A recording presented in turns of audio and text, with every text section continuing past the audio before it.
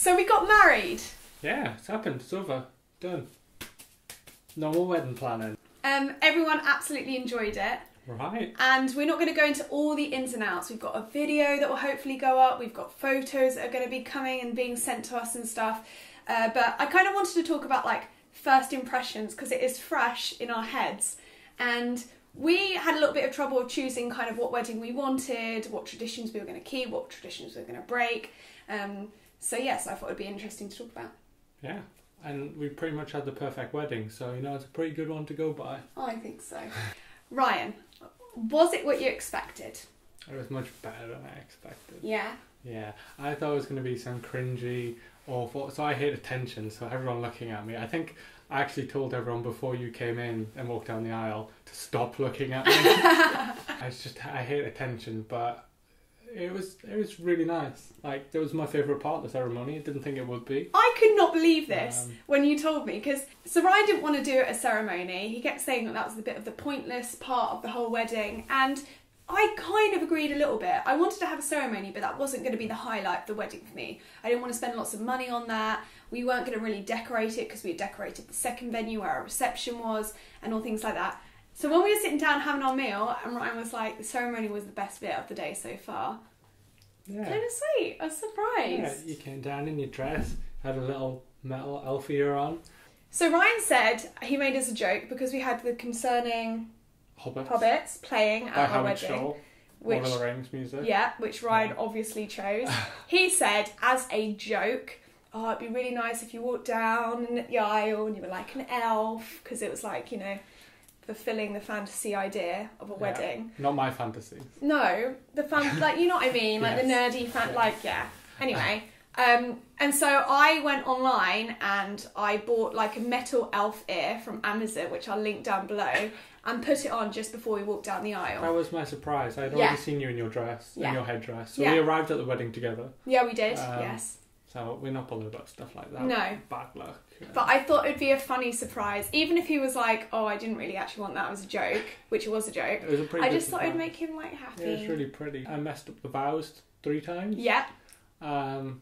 Everyone laughed. It was funny. Icebreaker. Yeah. You know, that's we me. chose the shortest ceremony possible, so there was literally 3 things we had to say each, and Ryan still got it wrong. But it was funny and we loved it, and it was really small and intimate. Everyone was lovely. And because it was in the it was upstairs of a pub, it was like a really chilled, relaxed atmosphere. Super chill. Yeah. Everyone was chill. Everyone was. It just went so smoothly. Everyone was lovely. I don't know if that happens on everyone's wedding days, but I feel like something small could have, you know, like ruined the day. Yeah. But nothing did. No. I enjoyed it so much more than I thought I would. Yeah, I thought it was going to be all stuffy and stressful, and I thought, I don't know if you've ever hosted a house party. Yes. But it's stressful because it's your house, it's your event, and you're worried people are just going to ruin everything. And you know, there's always that friend that cries or family member that has an argument, and it's all just ruined. Yeah. But it didn't happen at all. The good things and the bad things. The good, the bad, and the ugly. Yeah. There was no ugliness. No, but were there any bad things? Or what were the best things for you that stood out? Oh, we go for good things first. Yeah, okay. So the elf ear.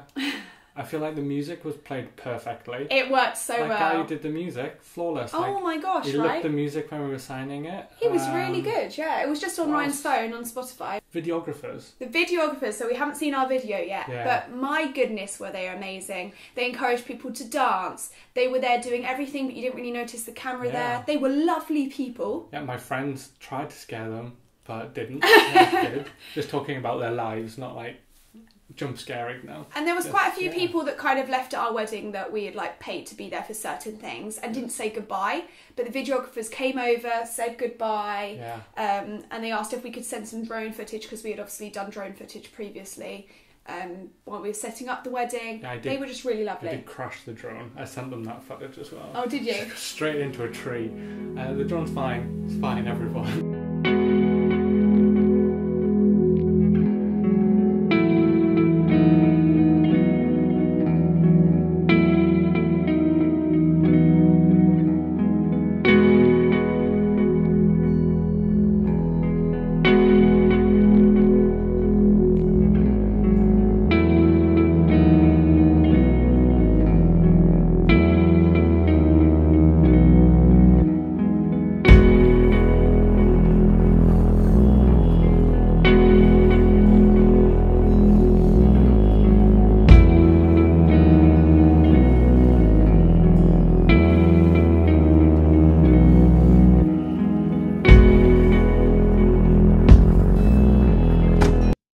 Chris didn't kill me for breaking the drone. It didn't break. We're all good. But I did fly it into a tree, so that was quite good.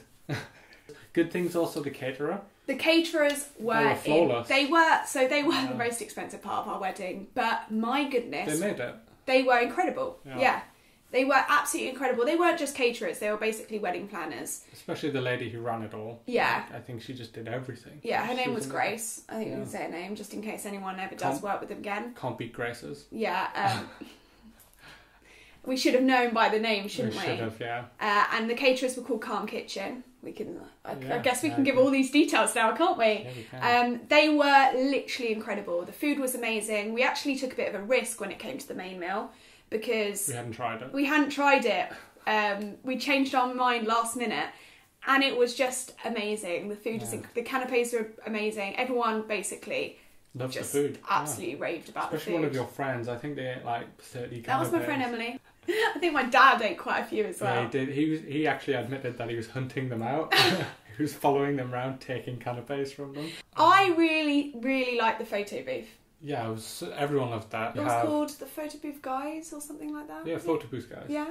We have about 300 pictures from them. Yeah. People loved it. They did like unlimited photos for like 3 hours. Yeah. They showed up 3 hours early, set up. And I feel like some people, when I told them we were doing a photo booth, they kind of thought, been there, done that, like, they won't look that good. Also, everyone's had a photo booth previously. Oh, it's quite hard to cram into a photo booth. But yeah. we didn't have that. It was just an old vintage camera with a tablet on the front. Yeah. And then a kind of backdrop, and the guy was operating it. Yeah. It wasn't like a normal photo booth. It was like... we managed to get, I think, like 8 people in a photo. Yeah.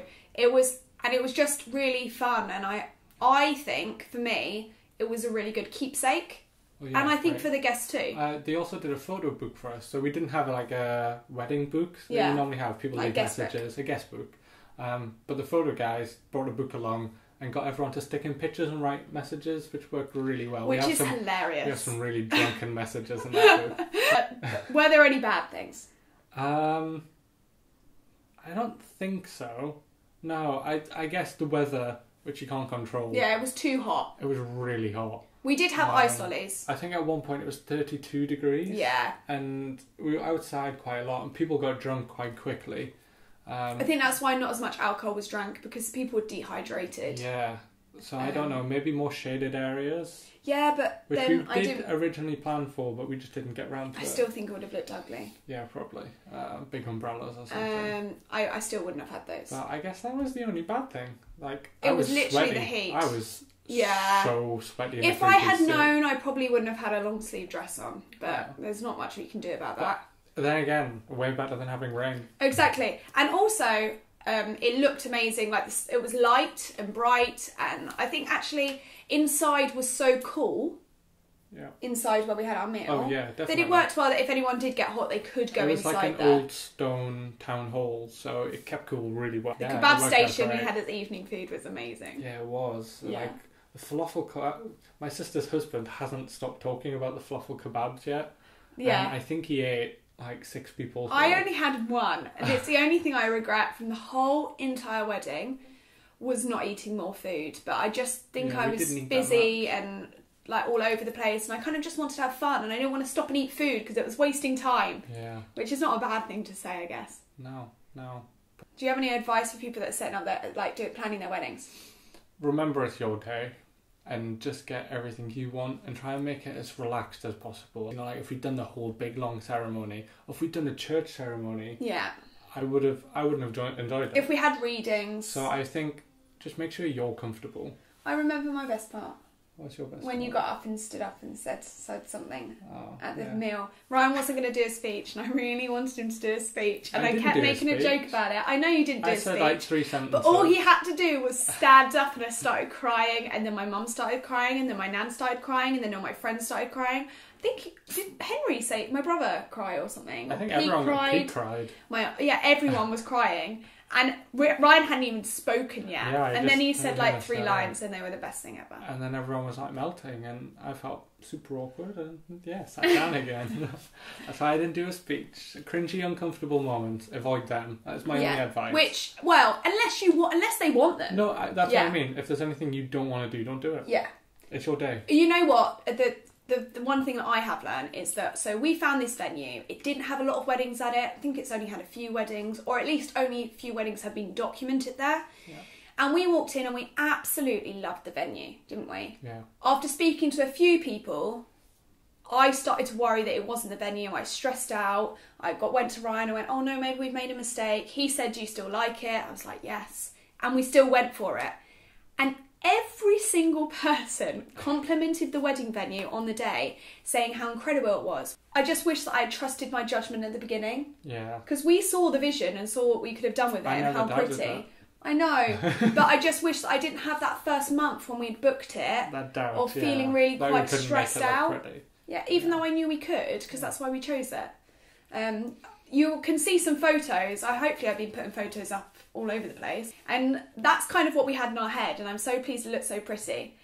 One thing I have also learnt is to sometimes listen to family members. We weren't going to have any flowers because it's quite an expense. And my Auntie Alex does wedding flowers. She does flowers for weddings all the time. So she kind of persuaded us to do the wedding flowers. And did them. By doing them. And spending a lot of time making the venue look absolutely incredible. I mean, it took weeks of work for her, which she didn't get paid for. And it looked amazing. I mean, it absolutely looked incredible, didn't it? Even you said that it was well worth it getting the wedding flowers in. Yeah. Yeah. So sometimes listen to them. Sometimes. Also, only invite the people you want there. Yeah. That's a big change. We had everyone we loved there. We had 54 guests. 54 people. And I think if you had people that you don't know, or awkward family members, yeah, it's like, why have them there? There was no awkwardness. My friends were dancing with like Ryan's aunties and uncles and my family. My nana was dancing with my friends. Like Ryan's friends were dancing with everyone was mixed. So we had two nieces, which were the two youngest children that came to the wedding. It wasn't really like a child-friendly wedding of such, but they're our nieces, so obviously they were going to come. They're 5 and 1? 4 and 1? 4 and 1? 5 and 1. Sorry. Something like that. Young. They're young. Yeah. And I think if we had more guests, like Isla, who's 4 or 5, wouldn't have been able to just like walk around, be in the photo booth with my friends, be over there with someone else. Oh, she made friends with everyone. Yeah, every single person. She just wandered off, and there was at one point your friends were sitting around a sofa and she was just sat in the middle of them. And I think her dad came up to her, my sister's husband, and was like, "Come on, Isla, you leave the big girls alone." And I think she went, "Dad, I'm with my friends." But I just feel like we couldn't have had a wedding that was that relaxed. And Isla could just walk around and be with people and be somewhere else and talk to other people without her mum and dad having to like panic where she is. And I think that was only because we had such a small amount of guests at our wedding day. Yeah. If there was people that we didn't really know that well, then that couldn't have happened. No. And I think that's probably why it did feel so relaxed and literally like a great party. I'm absolutely gutted that I can't just have it all over again. But I had said to Ryan afterwards, maybe like an anniversary or something. You said first, yeah. Like I'm doing that again next year. You actually said yes when you had a drink and you enjoyed it and you were on the wedding high. It was the best day of my life. I give you that. Hear that? Yeah. This was the guy that didn't want to do any of it. It was the best day of my life. The planning before it, not my thing. No. But if you could plan it... I practically did plan it. But not involve me. At all. I'd love it. I know, but the only reason I involved you was because I didn't want it to be a wedding that you didn't want. That's fair. But now you trust me. Oh, I don't know about that. Yeah, it was incredible. People say that it's the best day of your life and you think it's such a blooming cliche and it's not going to be and it's impossible. How can it be? But the way we did it, yeah, it definitely was. It was absolutely incredible. Yeah, loved it. Loved every second of it. And now we're married! Photos will be out at some point on all forms of social media. There's a few here, but that's not all of them. We're doing an episode of the podcast will hopefully be up today. Or yesterday. It's going to be in the link in the description. Yeah. Talking in more detail about things, because sometimes this is more visual. We want to show photos. I guess we can talk about everything in the podcast. Yeah. Thanks so much, guys. Yeah. Thanks. Bye-bye. Bye.